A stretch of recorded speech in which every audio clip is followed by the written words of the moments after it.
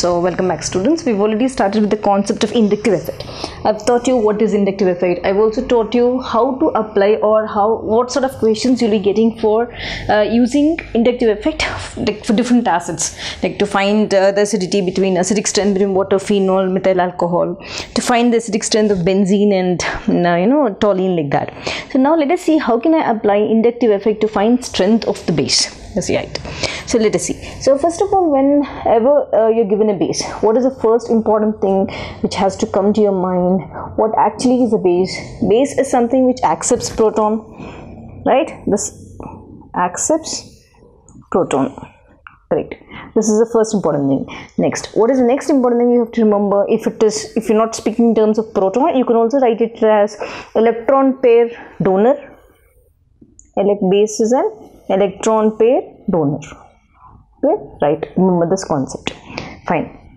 So after this, based on this concept, let us do certain examples which will be given in the exam. Suppose if they ask you to arrange the following of certain examples based on their basicity, how should you do? Suppose if I take an example like this, they've given me C6H5NH2, okay, and they've given me C6H5 taken twice. Now I've taken this hydrogen replaced by NH. Okay, then I have picked up ammonia. They've given me ammonia, and they have given me CH3NH2. Now I'm supposed to arrange these according to the increasing order or decreasing order of the basicity. Let us write decreasing order of the basicity. So now when they give this order, the first important thing I need to remember this concept. What is the concept? Base is something which accepts proton or donates electrons, electron pair. Correct. Now I have to apply the inductive effect to this, isn't it? Right. What do we have? We have two types of effects. One is plus I effect and minus I effect, isn't it? So what is plus I effect? Plus I effect are electron releasing groups, and minus I effect are electron withdrawing group. That is what we have studied. Yes. So when I have to speak about amines, here aniline, this is aniline, this is also almost aniline, this is methylamine. So when I have to speak in terms of aniline, methylamine, or all the ammonia group, the first important thing, methylamine is this particular thing. Methylamine is electron, if I have to speak in terms of plus I effect, electron releasing group, isn't it? So let us write this is electron releasing group. Or what type of effect does it show? It's going to show as plus I effect. Correct, releasing group. Now when it comes to this one, aniline or diphenylamine, when I have to say this one, this is electron withdrawing group, EWG group. That means which effect is this? Minus I effect. This also is the same, electron withdrawing group or minus I effect. Correct? Yes. Right. Now you can easily write. Now what did I say? When it is electron releasing, that means electron pair donor. When it is electron pair donor, isn't it strong? Isn't it high? It has higher basicity compared to this. So this is your concept now. So electron releasing group plus I effect, that means electron pair donor, that means it is highly basic. Now let us arrange the order. Now let us name this as A, B, C and D. So the highest basicity would be D, would be greater. Correct? Yes. Then when I have to take further, now after D, what is the next important thing which comes? Ammonia. C would be greater than. Next would be one aromatic ring A, which is greater than B. B would be least basic because it is withdrawing group. It goes on, withdraws the electrons. It will not allow to release. If it is not releasing, it is not a base. So this is the order. So remember, once again, higher the electron releasing groups present, more is the basicity. Let us write that also. Higher electron releasing groups are present. Higher the electron releasing group, more is the basicity. That's it. You need to remember this concept. When you remember this concept, it is easy for you to answer the ordering of that. Right. Now let us learn one more concept. Fine. So now after this concept, let us see same thing I'm applying for relative stability of carbocations.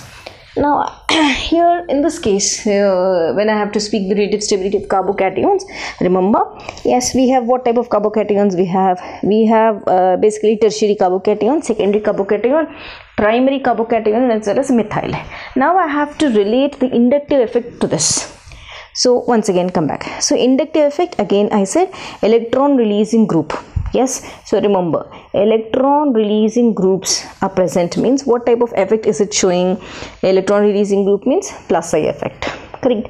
So when plus I effect is more, what will happen? The basicity also increases. Okay, I am applying the same concept here. The basic strength also increases. I am applying the same concept to this. So in the carbocation, what do we have? We have tertiary carbocation, secondary carbocation, primary carbocation, and methyl carbocation. All these cations we have. Now, as I said, let us write this. Tertiary carbocation. Now I said tertiary, how do you write? CH3 taken thrice C plus. This is tertiary carbocation. What is secondary carbocation? CH3 taken twice CH and plus. What is primary carbocation? It is CH3 CH2 plus. Now methyl cation is CH3 plus. Correct? Yes. Now see, all are electron releasing groups. Same concept. All will show plus I effect. Yes. All will show plus I effect means everything, all are base. They have basic strength. Now which will show maximum? Let us name this as A, name this as B, let us name this as C, let us name this as D. Now when I have to take A, there are 3 alkyl groups, means there are lot of electron releasing groups. 3 electron releasing groups means the plus I effect will be more. When electron pair donor, base is nothing but electron pair donor. So there are 3 groups which are donating. Hence this is the highly basic carbocation. A, next comes B, next comes C, next comes D. This is your option. So I am again saying more of the electron releasing groups, more is the basicity. Remember that. Yes. So let us come back and do one more concept. Now how am I applying or how am I seeing this concept for inductive effect and state of hybridization? How will I apply this concept of inductive effect to the state of hybridization also? You should remember. So let us do that also. So I'll be doing different concepts. Let us see. So I'm applying inductive effect to state of hybridization this way. Just see.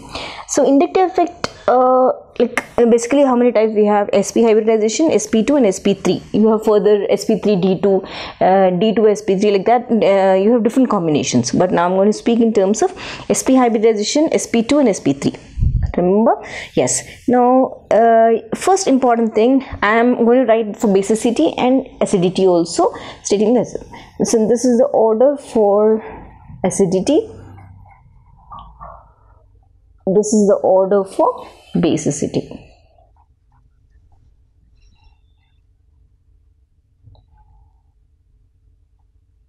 Yes. So now when I have to write the order of acidity, relative acidity of hydrocarbons, I'm picking up, first comes sp hybridization. This is more acidic. Then comes sp2 hybridization, which is seen in alkenes. Then comes sp hybridization, which is seen in sp3 hybridization, which is seen in alkenes. Alkynes with sp hybridization are more acidic than alkenes with sp2 hybridization, which are more acidic than alkenes with sp3 hybridization. Right? Fine. So when I have to speak in terms of the basis of the corresponding carbon ions, so I am talking in terms of basicity with the corresponding carbon ions. I am going to pick up carbon ions of the respective ones. Now it is a reverse order, isn't it, for basicity, the reverse order. So if I have to write this basicity order CH3, now I am writing the carbon ion of this. This is the carbon ion for alkane, which will be greater than, now I have to write the carbon ion for alkene, that is, now I have to write the carbon ion for alkanes. Right. So what is this hybridization? This is again the same thing, like we have picked the carbon ion. So this is the order. So remember that. So whenever they ask you for the acidity, the basicity order based on the hybridization, this is the concept which you should remember. Right. So now next the same concept. If I have to basicity of corresponding carbon ions also, okay, I did the same thing. So one more concept which they am going to ask you. Suppose the same thing I am just writing. if they ask you among acrylic acid and your propionic acid, okay, let us write, I'm comparing the same thing, these two are topics are the same. Now if they ask you among acrylic acid, okay, what is acrylic acid? We will see acrylic acid and propionic acid, right? They'll ask you which is more acidic, or which will be more highly acidic in nature based on the hybridization. First you will know, right? I'm going to compare with this. What is acrylic acid? Acrylic acid is CH2 double bond CH-COH. This is acrylic acid.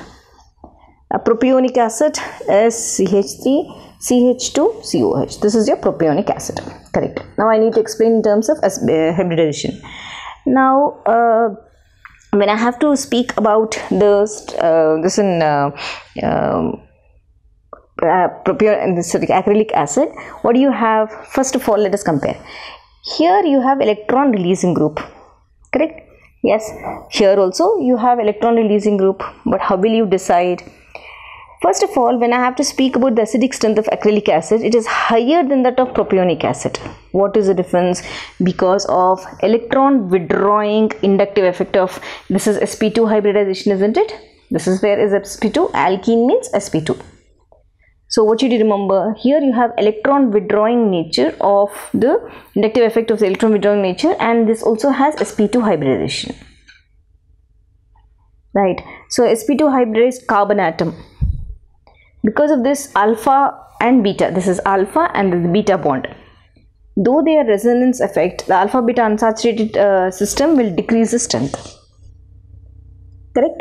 Yes. So once again, this particular thing as sp2 hybridization, we very well know, compared to sp3, this is sp2. Because of this, acrylic acid is a stronger acid than propionic acid. Though it is stabilized, yes, though it shows resonance effect, but due to resonance effect tends to decrease acidic strength. That is one more concept.